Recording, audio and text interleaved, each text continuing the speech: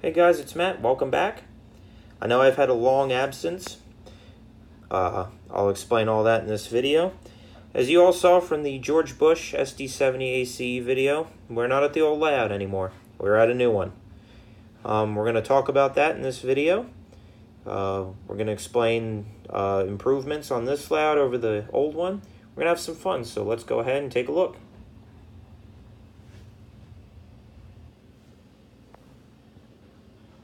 Whole lot bigger than the old one.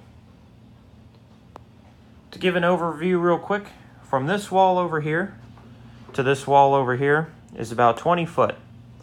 The sump pump room that you see right there is about 3 feet.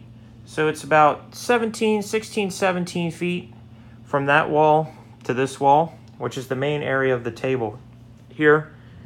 So you got about a 16, and then from that wall to this wall right here is about 8 foot. So we got about a 16 by 8 foot layout.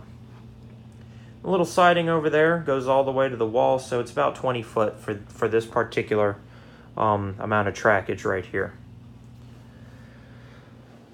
So to give a brief description of why we're here now, for those of you that aren't a whole familiar of my absence, I had a girlfriend I met in 2013.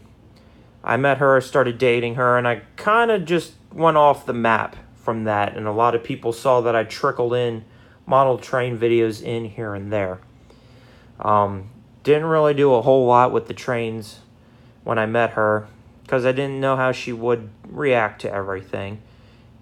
But then she found out that I like trains, and she actually told me she likes trains a little bit. Not as much as I do, but she does like trains, so I was happy that she liked trains, and she was able to tolerate with my liking of trains. So we managed to be together for 3 years. And in 2016, I got engaged to her, so she became my fiance. And last year, 2018, we got married in August. We moved in here into this townhouse that we're in now. And about 4 or 5 months in, I finally perked up and said, after I was starting to move some of the train stuff out of my parents' house, it was like, it's really time for me to want to try and start the layout again. Try and get some trains up and running and fill the empty basement. So when we got this place, the basement was already fully furnished. The walls were painted, the carpet was on the floor, and everything. So it was like, this is where the layout's got to go. This is perfect. So made all that decision, and then I started coming up with a track plan, and I'll describe the track plan as we go. The layout itself is consisting of 7 tables. 4 main tables. This is constructed modular. So there's 7 tables. 4 main tables kind of make up the basic of the 2 loops. 2 tables all the way in the back that make up the engine facility and the yard area. And then the 7th table makes up the siding over here. A lot of people that, if you are watching and you've been watching me through the years, would know that the old layout basically only consisted of 2 loops. That was it. You had to put trains on and off with your hands. If you wanted to change something, run something else, you had to pick it up and put it down with your hands, and that was kind of it. Well, but this, as I've said, we got the engine facility, and we got the yard now. That's one of the improvements I'm happy with. I've always wanted a layout with a yard and an engine facility.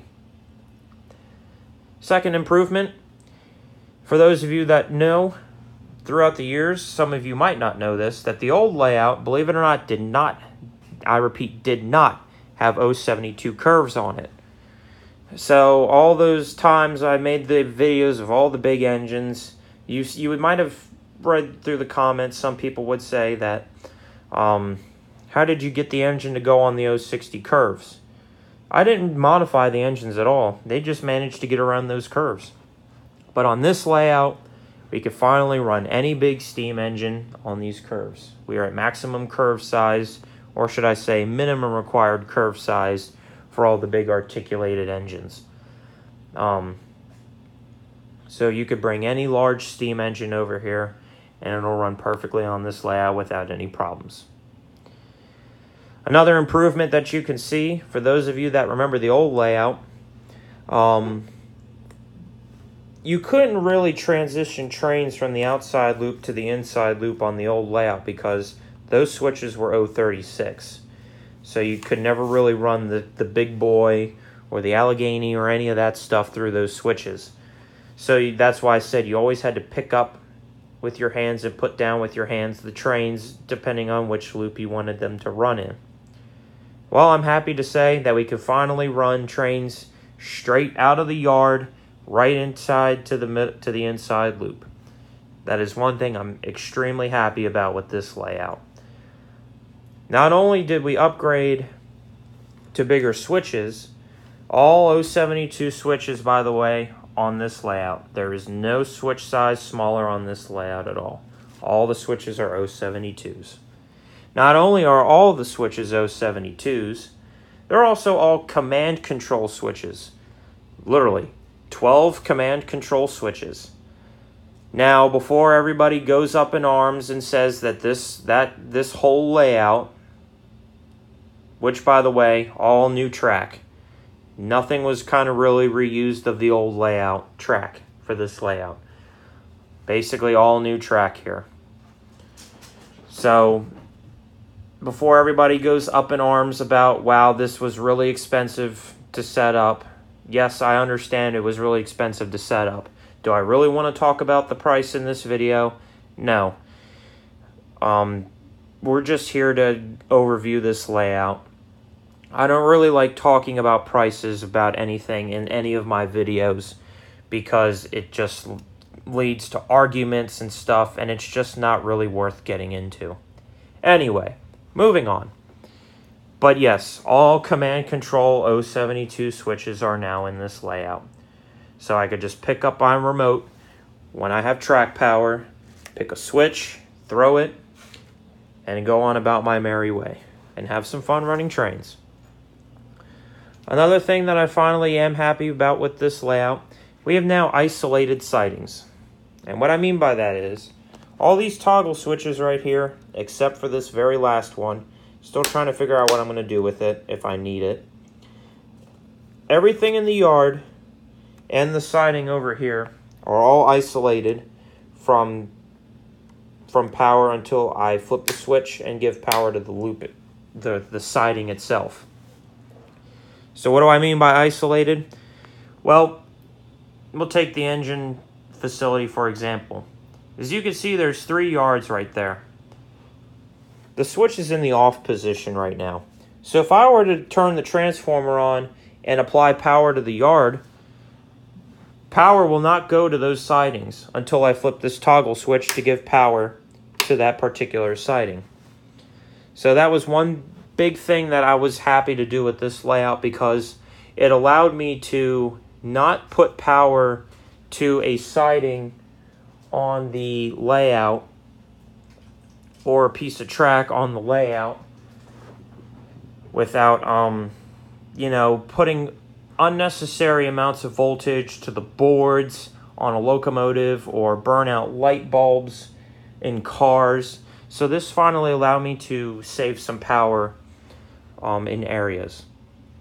I might make a separate video and explain how that whole isolated setup is with fast track. I don't know how to really do it with real tracks or any other track, but there are people out there who probably already know how it's done, but I can make a video for those that don't know how it's done and probably want to attempt to try it.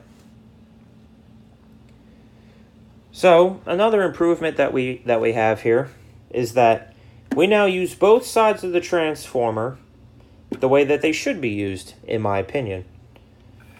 So the yard side, as I call it, is from here this is where that isolation technique came in. Right here at this point is where the main line power and the yard power are separated. So when the transformer is on and I throw this handle of the transformer up, power is going to the yard side only. That means the engine facility and all the yard tracks. The right-hand side of the transformer only applies power to the main line, the main lines as I call them. So when I'm done putting trains together in the yard and the engines leave and exit onto the main line, I can literally just shut the power off to the yard and just run the main line track. Now, for those of you that remember the old layout, it was the left handle on the transformer was powering the accessories, and then the right handle was powering the track all the time. No matter what track it was always powering the track. So that was another great thing that I was happy to improve upon on this layout. Another thing that improved upon on this layout compared to the last one is I have now prevented power drops going through on both loops. What do I mean by power drops? Or for those of you that don't have real layouts on tables set up, what power drops are is after you get away so far from, say, like for instance, I have my transformer, which is the way I'm getting ready to describe this was kind of how it was set up on the old layout. On the old layout, I had the red and black wires running through the TIU, and the TIU wires went to the one section of 10-inch track. That's where the power outputted to, just this one piece of track, and that went throughout the entire layout. But on that layout, power drop was pretty heavy, and I didn't even really realize what power drops were until I started reading articles and everything. Basically, what power drops are, if I was only having power going to this section of track, and your locomotive got all the way to that other side of the layout, the amount of power that you got as you go along is decreasing. So when you get to that, your motors kind of start to struggle a little bit, your smoke output starts to dwindle a little bit, and maybe your lights might start to dim a little bit. So what we finally did with this layout was every 6 foot, there's red and black wires going to some piece of track in the loop. And that finally allowed me to make sure there was constant amounts of power going through the train, the engines. This way everything's getting its max output as it should. The only place where there's not 6 foot power wires going is in the yard, because the yard is not where trains are running 99% of the time, so there was no need for it at all. Another thing that I was finally happy to do with this layout is what I call hide the eyesore. The Legacy I like to see sitting up because the lights look nice and everything. But I finally got to hide that eyesore I call the TIU. Love the DCS system, by the way, but it's just an eyesore. So finally, I was able to tuck that sucker right up underneath the layout and camouflage it. That way you don't have to look at it. Same with the WIU. I kind of hid it under here so that way you don't have to look at it while you're running all the trains. So what I'm going to do now is we're going to go underneath. I'll show you the power block distributor, and we'll go to the, as you can also see, the hole.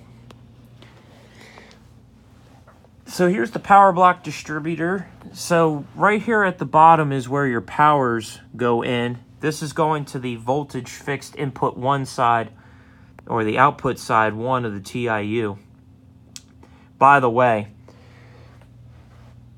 the output side voltage fixed 1 goes from the runs to here, and then the yard side goes to the TIU output 2. Some of you might know, maybe might know, that if you just apply power straight to the TIU from the fixed voltage 2, it doesn't send out the signal to all the DCS engines. So I have a power brick that constantly powers the TIU when I'm not using the mainline track side of the layout yet. That's something you could kind of look up in the DCS manual. I think it describes it. Anyway, we're now here in the cutout. There was 2 reasons for this cutout. Main reason was I finally wanted to stand in the middle and watch my trains go around me. Plus, it also gives some good photographic views, as you can see by this example.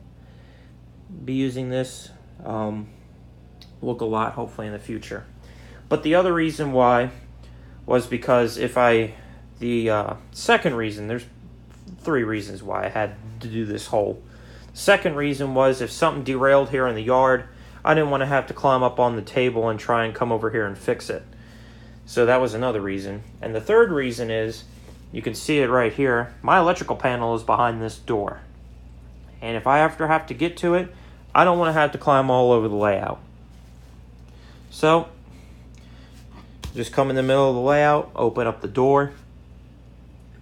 Excuse me. And I have access to the panel. Excuse me. Now we can talk about the yard a little bit. The yard is 4 tracks. It's 4 tracks, but it's set up as 3. And what I mean by that is, when I originally built this loop, or this yard, it was only going to be a 3-track yard. But then it turned to 4. And the only reason why it turned to 4 was I was able to kind of squeeze the 4th siding into the 3rd siding. So if you look right here, there's a switch. That switch, like all the switches on the layout, are all command control. So this way, all I have to do is break the train that's going to go into these 2 sidings in half, and then I could just shove the first half right into the rest of the siding. And like I said, all these sidings are isolated except the very back one. And the reason why all of them are isolated except the back one is because right where I was going to run the wires to isolate the top siding is where 2 tables met. And by the time I had started laying all the track down, the tables were already bolted together, so I was like, I've already laid so much track down that I'll just leave this siding powered constantly. It won't bother me at all. Now, the engine facility is kind of how the whole layout started. This is the designated starting spot of the layout. When I designed this layout, it all started with the engine facility in mind. So, the yard came second when I was building this. So everything started with this corner of the room right here. So I had set up the whole engine facility and then set up the yard. That's when I could figure out how long my loops were going to be able to be to run the trains on the main line. So like I said, everything relied on first starting with the engine facility.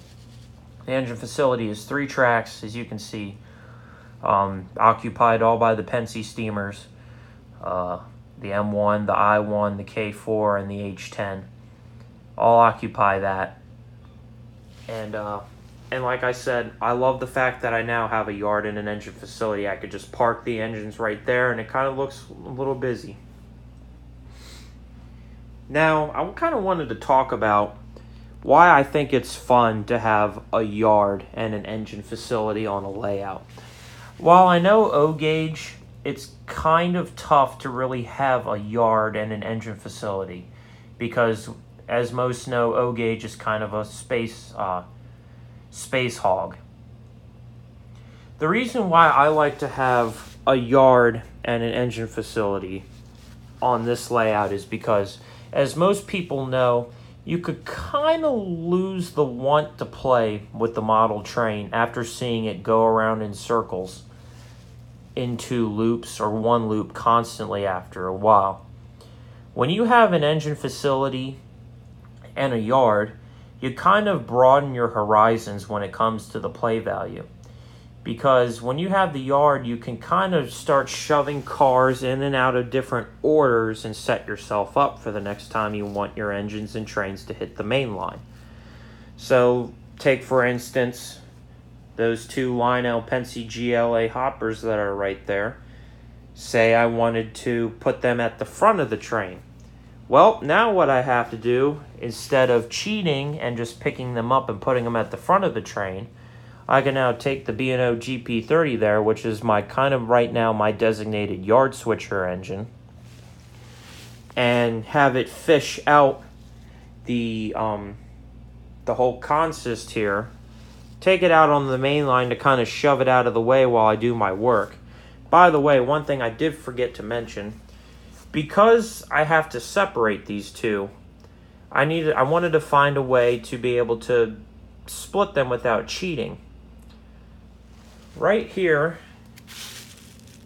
this piece 5-inch section, and there's a 5-inch section right here, are 2 fast track uncoupling sections. I have the boxes that throw the or activate the uncoupling tracks. I just need to get them wired up to the front of the layout where I could do it without being in the hole here. Anyway, so if I wanted to put those 2 hoppers at the front of the train, well, now I can finally do all that without cheating and picking it up and putting it down. So my little piece of advice is, if you build a layout and you know you're going to have a lot of room, I strongly suggest, instead of having a big main line, kind of have yourself 2 smaller main lines and give yourself room for either a yard or an engine facility and a yard, because it just adds that little bit more play value, in my opinion. Because another thing that I like about having this was, as you can see, when trains are in their engine facilities, what is happening? The main line is clear. So I kind of set myself up, and I put this in my head as I kind of write my own rules for this railroad, is that when there's no trains running, the main line is not to be occupied at all. So that means all the engines and all cars are in their designated spots at the end of the running period.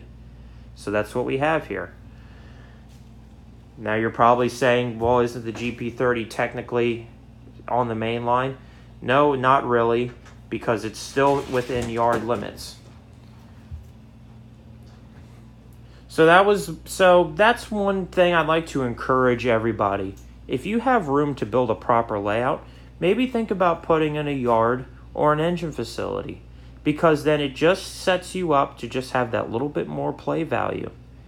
So I really encourage that. While, like I said, O-gauge is kind of a space hog, but it's definitely worth that extra little bit of play value that you have. One accessory that I want to point out that is joining the layout, and I highly encourage this accessory whenever possible, and you can look at it right here. Eric Siegel is kind of one of the reasons why I got this, but the Lionel Bluetooth radio tower, I can't speak enough for this accessory. I love this thing to death, and the reason why I do is because I don't really talk about my music choice a whole lot, but I have on my phone some of the old 1930s, 40s big band jazz and the war era kind of music. That, you combo that with running the old steamers compared to your diesels, or you can run your streamlined diesels. But then it kind of just, listening to the music kind of steps you back in time, just that little bit. And that's what I love. I love that the fact that now, with this expanded layout, I can kind of step back, kind of have like a little bit of a realistic operation with a yard, a switcher engine, the main line, the music of the era. It allows me to kind of step back in time. So now the next part, well, Matt, what's after this? What else do you have to do with the layout now? Well, one thing I'd like to eventually get around to, none of the buildings at this current moment are lit. The only operating building, like I said, is the tower, the radio tower. And the only reason why it's operational is because it's plugged in right here with the 10-inch track section that Lionel offers.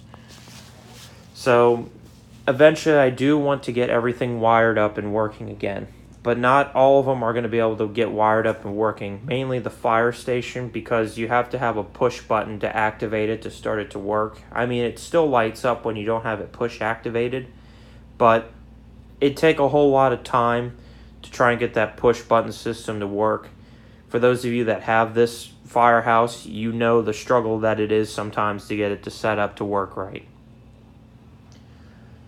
Now to go on to the next part that I want to talk about. Everybody's probably going to ask, Matt, what's your current fleet? It's been years now, and I know we've seen some things come and go. So what's the current fleet? Well, kind of break it down to you.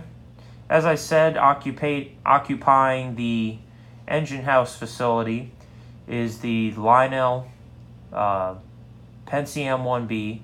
That's the 2008 release. First stall in from the M1B is the I-1 Decapod with the long haul tender, number 4628. It's MTH Premier. Far engine house stall occupied by Pennsylvania Railroad MTH Premier, K4 number 1361. And sitting right in front of that is the MTH Premier Pensi H10 number 7676. The switcher engine, as I've pointed out, is a B&O GP30. It's an MTH Premier Protosound 3, released a couple years ago. The Pensi steam engines that are occupying the engine house are Protosound 2. None of those are newer released engines. Still have the Vision Line Big Boy number 4012. As you can see, the 20th Century Limited. Yes, I do have the New York Central Dreyfuss Hudson. The cars and the engine are MTH Premier. The Dreyfuss Hudson is Protosound 2.0, number 5445. If you all want to see a video of that, comment that below, and I'll gladly make it, because all I have to do is put the engine on the track and get the engine to hook right onto the front and pull it out. I don't have to pick up the passenger cars anymore. I also managed to get a Protosound 3 New York Central Mohawk. Had to have a freight engine to kind of run alongside the passenger train of the New York Central. So that's that. I got a Class A, number 1218, MTH Premier Protosound 2. Now, as you're hearing all this, you're probably all saying, Matt, where's all the Lionel?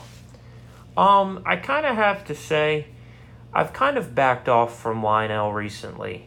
A lot of quality control issues. I'm not as impressed with Lionel anymore as I used to be. I've kind of pushed my focus towards MTH because I love getting an engine out of the box and it worked right. Intermittently, when I was making videos every now and then and everybody would see me upload them, there were a lot of engines that I bought and I sold because I was just not happy with the issues that I was hearing with them, or I had gotten them and they were falling apart out of the box. So I would say now, viewers, that 90% of my collection is all MTH engines. 10% is Lionel. Don't get me wrong, Lionel still puts out some engines with some great features in them, but I just find it hard to be liking Lionel as much anymore as MTH. I know a lot of people would probably say that MTH's sounds, they repeat themselves, but, you know, same thing with the Lionel ones. They repeat themselves. But the amount of detail and the amount that they kind of stuff into a package in the MTH engines compared to the extended startup sequences and all the sounds, MTH has kind of become my winner here recently over Lionel. So, will I probably still buy some more Lionel in the future? Yes, for sure. Just not as much as I will as MTH. But anyway, guys, I just wanted to introduce you to the new layout. I know it's been a long time since I've made a video of the layout, so I encourage you all to keep coming back to the channel. Reintroduce friends that were once fans of this channel and the layout. Like I said, if any of the engines that I've mentioned in this video that you want to see run, just comment below, and if I have the time, I'll find it, and I'll definitely for sure make it. Thanks, guys, for once again tuning in, and I can't wait to see y'all, more of y'all. Take care.